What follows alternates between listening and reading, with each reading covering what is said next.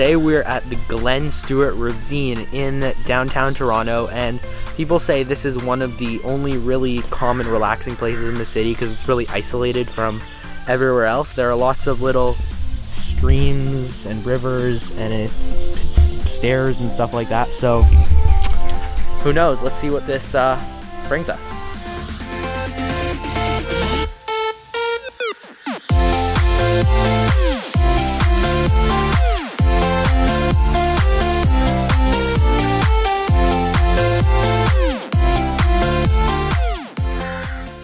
So when you're coming off all these like bridges and stuff, there are huge hills. So just try and stay on the trail as much as possible because you really don't want to go down there.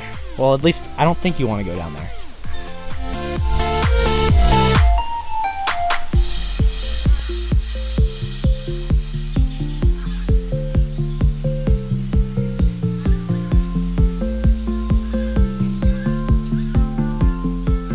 So there are a lot of stairs here. We are just headed up these, and you can see this staircase goes on and on for who knows how long, but we're hiking up it. It's good exercise.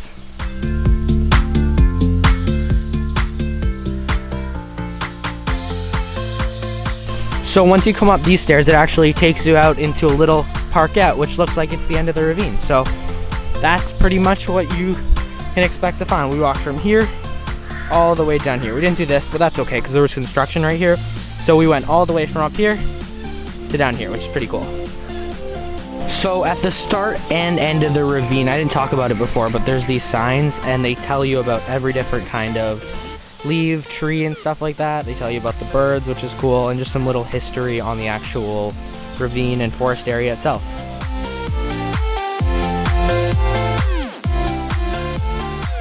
One thing you might want to do, which I did not, is wear some really closed-toe sandals or preferably running shoes because there is a lot of hiking up hills, and you can see I'm just wearing my slides, so yeah.